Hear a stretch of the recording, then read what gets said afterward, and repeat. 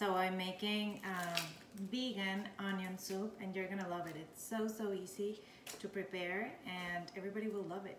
So what you have to do is cut 2 very large onions. I just slice it like this, really fast. Just like this. You'll have about 6 cups of sliced onion, and here 2 garlic cloves.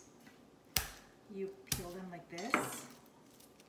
It's easier if you smash them first, and then you the peel comes off really easy.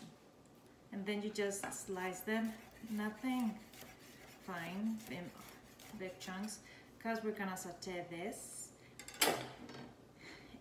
in a pan with olive oil and butter. I use vegan butter, okay? Olive oil and butter. We add onions and garlic, and we let it for about 10-15 minutes until everything's like super soft and yummy and brown, and add some salt just when it's like halfway through cooking. You can see that the onions are soft and brown and delicious. The liquid. Thyme. And we'll let it simmer for about 10 minutes. I prepare this soup with bread that's like a day or 2 old because it will help the pieces of bread to hold its shape once we put them in the soup before adding all the cheese and making all this melty vegan delicious soup. Okay, when a soup is done, you just serve it in bowls.